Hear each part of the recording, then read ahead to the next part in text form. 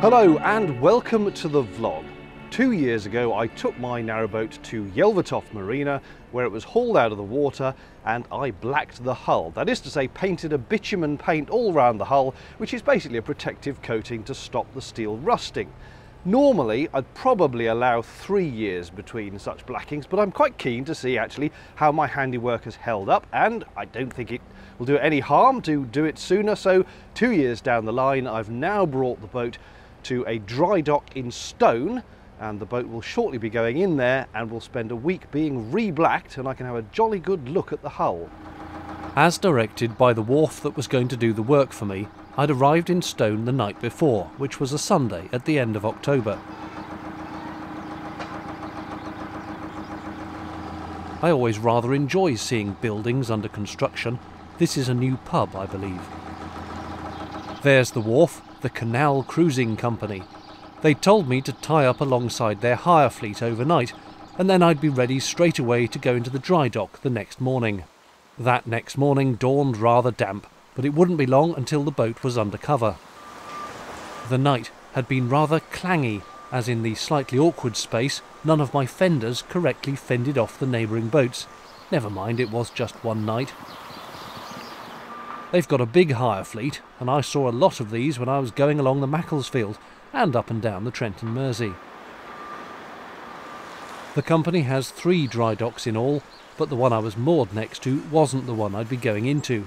It's dependent partly on their bookings and partly on your boat's draft, that is, how deep it sits in the water. Mine would be that one at the end, so we had to start with a bit of boat shuffling. Sure enough, their team turned up bang on time, and I gently moved the boat towards the dock, which at this point was, obviously, full of water ready to receive me.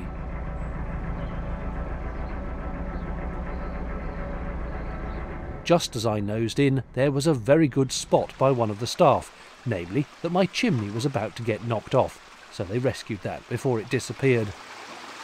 Then, standing either side of the boat, they pushed it gently in by hand.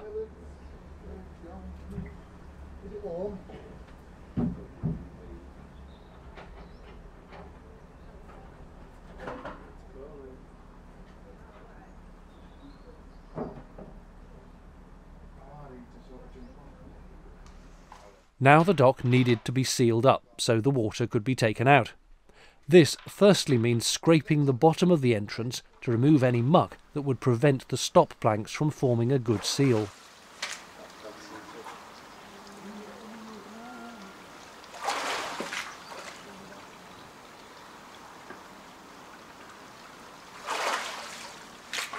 That done, several long planks are dropped one after the other across the gap, sinking down so that eventually they form a complete and almost watertight barricade.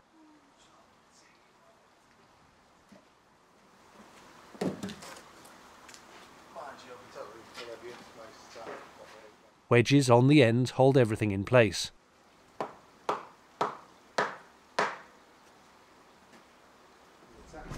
The boat was floating free, but about to descend when the water left, so one chap stood on the front, and I was at the back, and we both held the boat steady in the centre of the dock by grabbing metal rails overhead.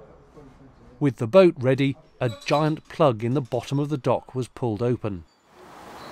Slowly, very slowly, the water flowed through gravity down into the next level of the canal, as the wharf is conveniently next to a lock. As the water vanished, the dry dock became, well, dry, or at least less watery, and the hull of the boat emerged from the depths. I don't know about you, but I often forget just how much boat there is below the waterline. Look at that great big slab of a thing. It was my first chance to see how the metal was looking, and all was good. Those orange spots are superficial, nothing to worry about. To ensure a watertight block, a small amount of dirt is tipped behind the planks, which the water pressure then pushes into any gaps, making a good seal. The boat by now is resting on wooden blocks fastened to the bottom of the dock. The anodes were in good nick. Even the old one I left on 2 years ago had a little life left, and the new one I'd added back then was barely changed. Yes, I know, the rope fender on the front of the other fender has now outlived its useful life. It will be removed when I get round to it. Those anodes were looking good as well. The last of the water was draining away with very satisfying gurgles and whirlpools.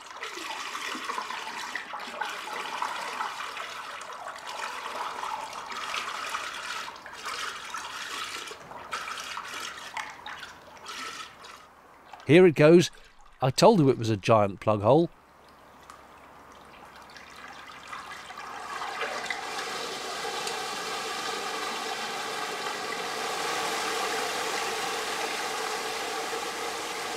Done. The dry dock was as empty as it would get, with just a little excess flow from the stop planks being routed along a shallow channel in the concrete.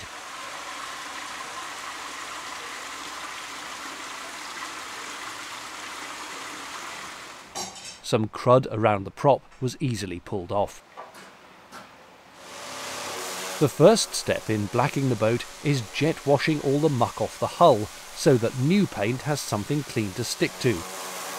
I wasn't doing it myself this time round, and, like the water gurgling away, this was immensely satisfying to watch.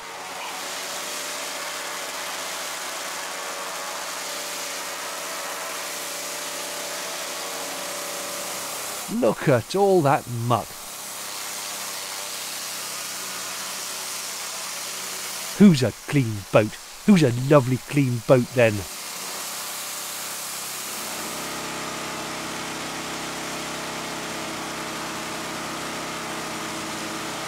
The downside of all that is that it shows you just how easily the old blacking comes off, but then again it means you get a really good look at the hull and how pitted it is or isn't, due to rusting or any bangs and crashes. For a 20-year-old boat, mine is in really good condition as far as I can tell.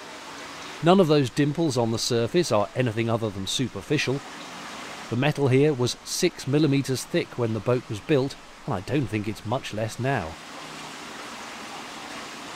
What you do note is the distinct difference between the blacking coming off at the waterline and it sticking well above it. It's always on the waterline you get the most problems like rust, because that's where the water, air and the metal meet.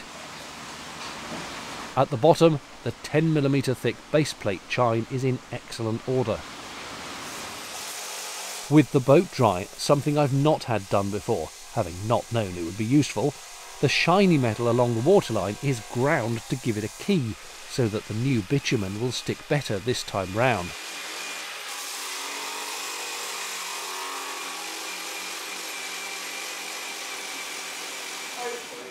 It might look scuffed, but this is actually good. It'll make for a better job. And you can tell they've done this a few times before. Where I painstakingly used a tiny roller and it took ages, this is how the professionals do it, with a big globby brush which can slap the paint on quickly and thickly. This too was very satisfying to watch.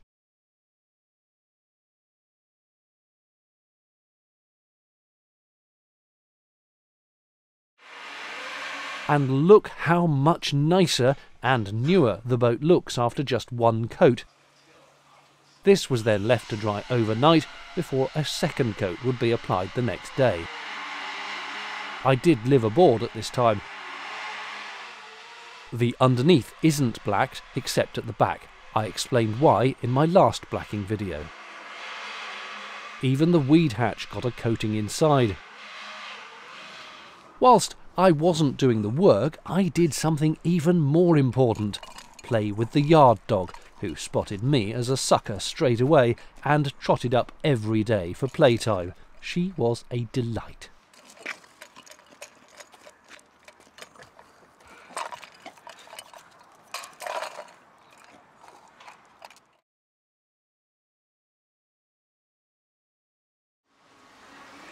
With 2 coats of bitumen on and dry, the dock could be filled with water again. The hire boats were moved out of the way so I could reverse out, and the giant plug was dropped back into place to keep the water in this time. The plugs were removed from the sides of the stop planks,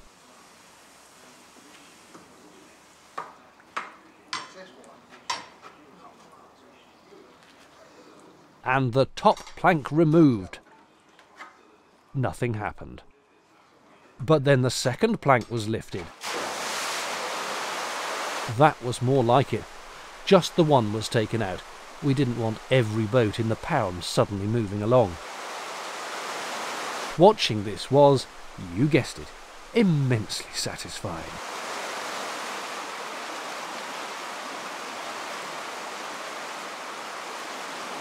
Bye-bye rudder.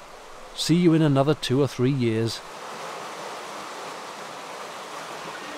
Eventually the flow subsided a little, and the boat suddenly came free and floating again. The last planks were pulled up, otherwise the boat would crash into them as I went out.